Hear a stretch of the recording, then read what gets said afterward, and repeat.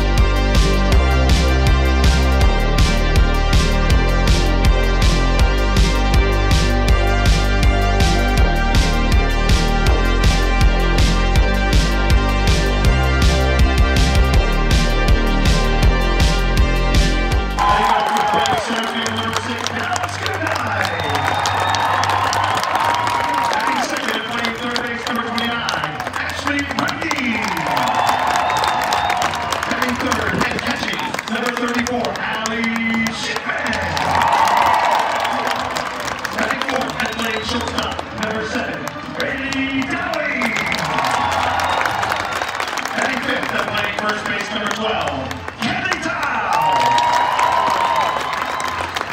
batting sixth, designated player number 2, Aubrey Barnhart. Batting seventh, playing left field, number 88, Jenna Johnson. Batting eighth, playing second base, number 33, Megan Bloodworth. Batting ninth, and playing right field, number 32, Kat Criddle. Starting in the circle for the Tide, number 44, Lexi Kilfoyle. Associate head coach Allison Habits, assistant coach Stephanie Everett will both roll. Volunteer assistant Ryan Ironbury, and director of softball operations Jaden Spencer.